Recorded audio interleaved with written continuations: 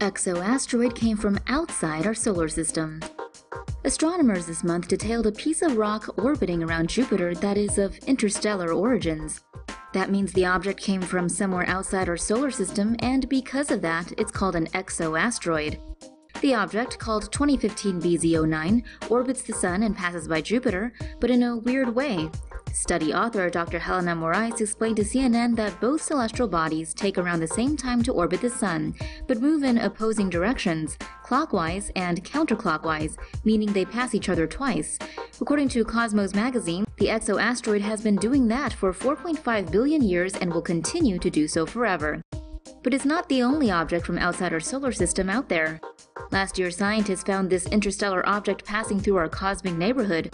Called Oumumua, this was said to be the solar system's first interstellar visitor. In other words, Oumumua is a tourist, but the exo-asteroid, because of its orbit, isn't going anywhere. Here's some more space stories. Cali gets interplanetary. Planet California is sending something pretty cool to the Red Planet next month. In a first for the US West Coast, NASA will launch their InSight mission to Mars from the Vandenberg Air Force in California on May 5. The higher it gets, the more visible it'll be. NASA reckons 10 million Californians will be able to see it. Protected by an aeroshell, the lander will travel for around 6 months before reaching Mars. Once close to the atmosphere, it'll begin a 6-minute descent around 80 miles from the surface. As it descends, the spacecraft will get rid of its heat shielding and deploy a parachute. Once there, the InSight lander will remain stationary. NASA will use it to probe the Martian surface and analyze soil samples from deep inside the planet.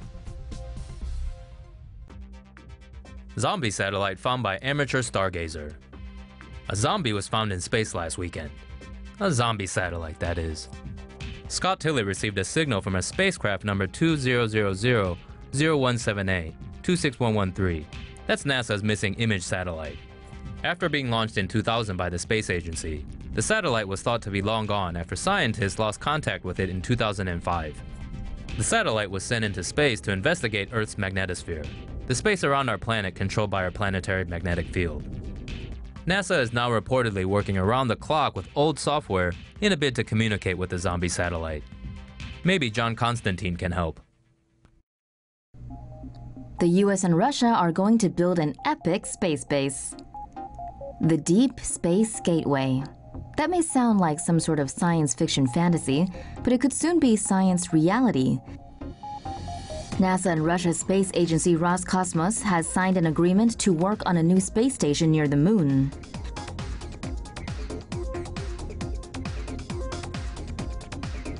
The proximity of the Deep Space Gateway to the Moon would create opportunities for lunar missions and future deep space exploration, such as missions to Mars and beyond.